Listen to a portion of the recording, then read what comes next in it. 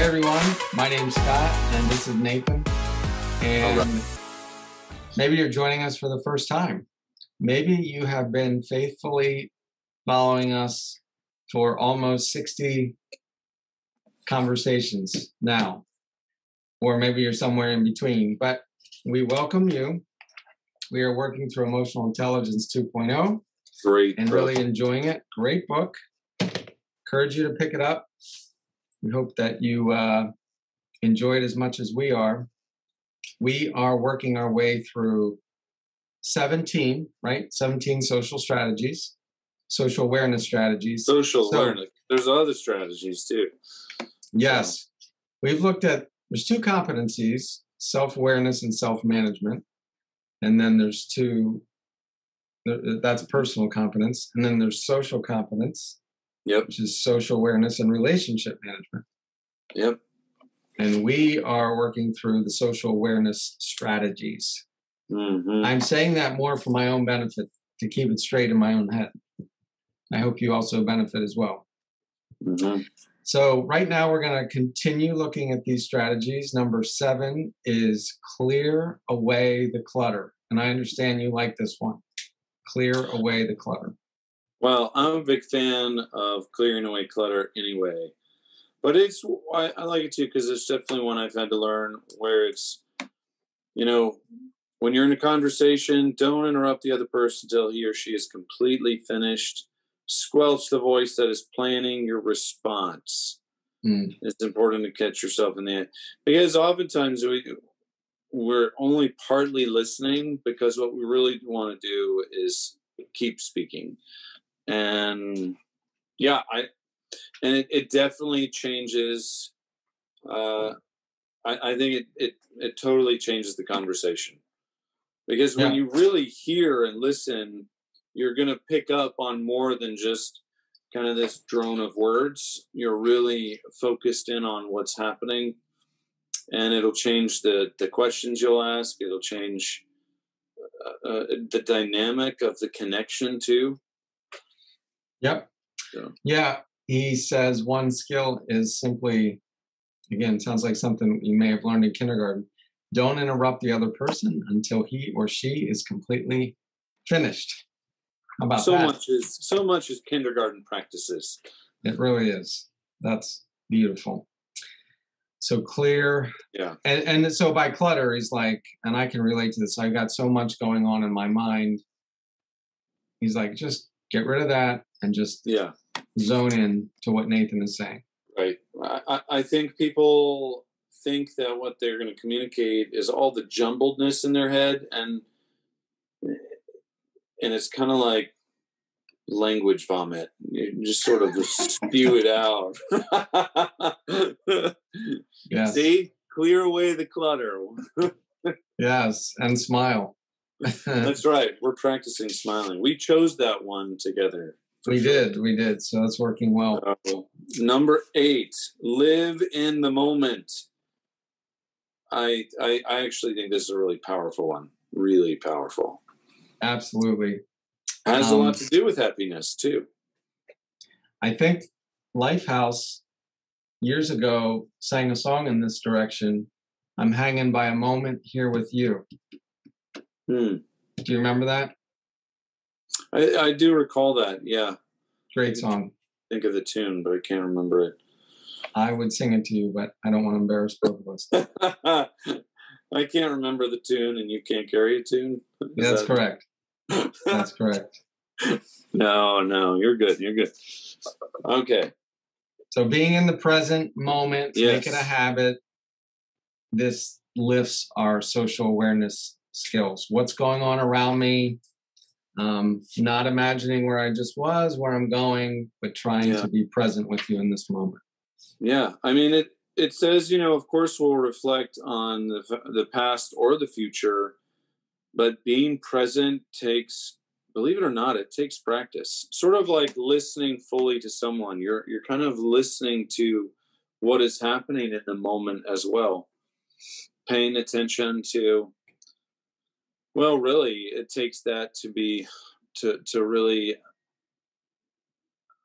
I think it makes a difference, especially when we're connecting with God.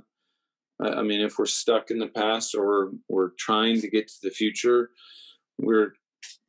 I do think it can hinder our sense of present connection with God.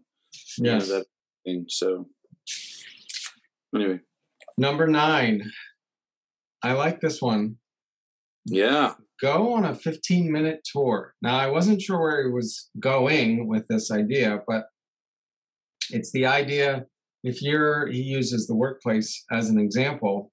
Yeah. He says to schedule 15 minutes to maybe twice a week for a month. Walk around your workplace. I actually had this, believe it or not. This happened to me this morning. I was talking to a couple people, and where I was standing in our office is a place I don't normally stand. And it actually caught me off guard. I suddenly became aware of seeing something from just seeing the office from a different angle. Where were you standing? I'll show you later. Okay. Not too far from your office, actually. Right.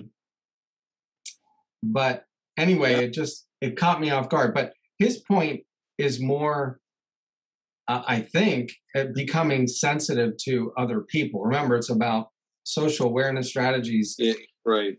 So paying attention. I think there's several times in the chapter where the word observation was used, or at least some. But I do think of it as almost like an observation, a little bit like a scavenger hunt, although you don't know exactly what you're looking for. Other than just to say, and I remember this was a while ago when Beth was here on our team. Yes. And she had postcards of, I can't remember now if it was Czechoslovakia or places that she had visited and had a great time. And I was asking her about it because I had never been to that particular country. And it was just great to hear some stories that she shared. So it can definitely help you have that question. I don't remember which number it was, but have a question in your back pocket. I mean, make your questions from the observations you see if you go on a 15-minute tour. Absolutely. So. Excellent. Okay, that takes us to social awareness strategy number 10. 10. Watch EQ at the movies. Love it. What did you see in this one? I thought this was interesting. Yeah, so the premise is that Hollywood capitalizes on some social awareness strategies. Yeah. That's what makes movies so lovable and likable, is seeing the hero or maybe the common person get into a predicament, and then the decisions that he or she makes, and just observing them. So they're encouraging us to observe people in movies because they're often living out some of these strategies. And I think in terms of both sides, I mean, when they're at their best, like, man, this is your most prideful moment, or this is this is the worst moment to say that thing to your spouse or to your child, or it's both sides for sure.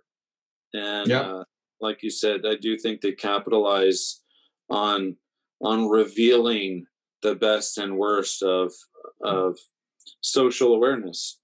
Yeah, and he really emphasizes it in the last sentence in this chapter. He says, believe it or not, watching movies from the land of make-believe is one of the most useful and entertaining ways to practice your social awareness skills for the real world. That's quite a statement. So when you're practicing that one-liner. Yes. Right? In fact, I just told my wife a one-liner. You remember you want to hear which one it was? Sure. I don't know how we weren't talking about the movie, but I was talking about something, and I said he chose poorly. You know what movie that's from? The other line was he chose wisely.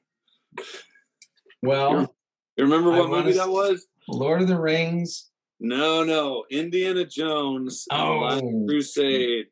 Got it. And the first guy, the Nazi guy, picks the wrong Christ cup, right? and he died. Poorly. So it was such a powerful. He chose poorly. That's one way of saying it. Yes. Wow. That's okay. Perfect. There you go. Number 11, last one for today. Practice the art of listening. So when someone is talking to you, stop everything else and listen fully until the other person is finished speaking. There's a lot of common themes in these strategies. It so much is. And I think of, again, going back to Dr. Thompson's book, is learning how we are, what did he say? Paying attention to what we are paying attention to. Pay attention to what you're paying attention to. That's it. Yep. And if you're just listening to us for the first time, go way, way back to number 1. That's the first book we did. Yeah. Kurt Thompson. So, all right. So we need to practice our listening skills. Excellent. So this has been a great list so far. And then we'll have 12 through 17 we'll do on the next video. Yep. All right. So join us next time and we'll finish this chapter out. So that way we'll all be great at giving one-liners and listening. From the movies. See ya.